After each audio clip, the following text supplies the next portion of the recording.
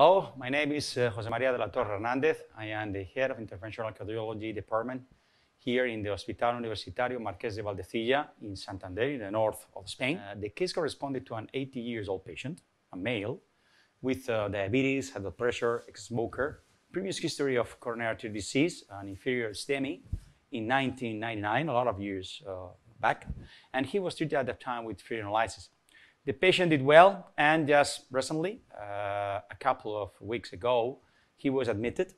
He complained of chest pain at rest for 20 minutes, but feeling of discomfort, dyspnea, and chest pain with the exercise in the previous weeks. An EKG with sinusal rhythm, Q wave in inferior leads, ST depression in lateral, troponin was mildly elevated, and in the echo, echinacea in the inferior segments, and ejection fraction was somehow preserved.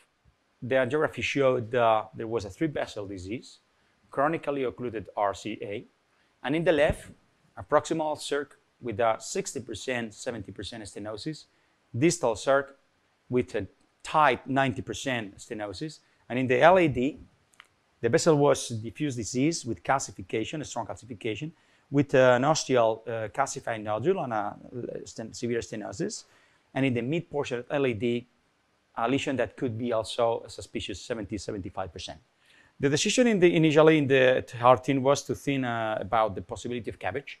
The patient and the family was more in favor of PCI, and also a viability study demonstrated that inferior segments were not viable. So we have the two branches in the left coronary artery with problems, and we decided to do this procedure today, assessing the vessels by pressure wire, and we could very nicely demonstrate that in the circ, only the distal lesion was significant.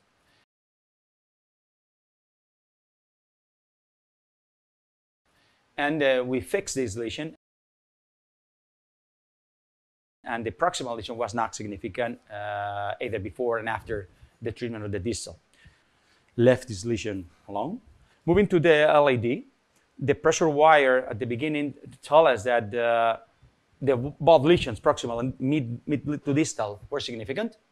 And we started with the proximal because the osteo was involved. It was hard because very calcified lesion, but finally we could stand the lesion. With IVUS, we could really check the expansion was reasonable good, not excellent because we have some point or spot with more calcification. Aggressive vasodilatation, we evaluated the result with IVUS.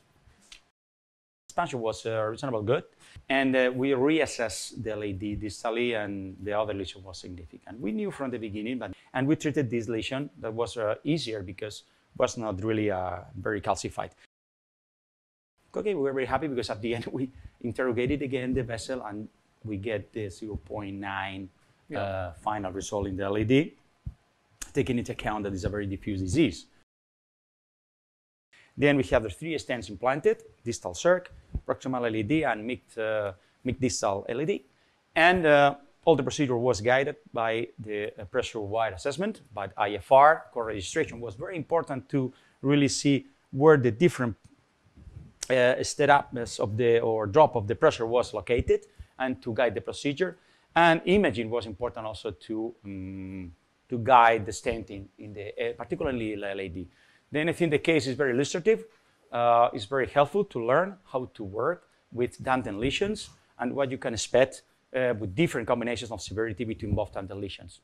I hope that the case will be pleasant and good for you, and you could really take some lessons from it. Thank you.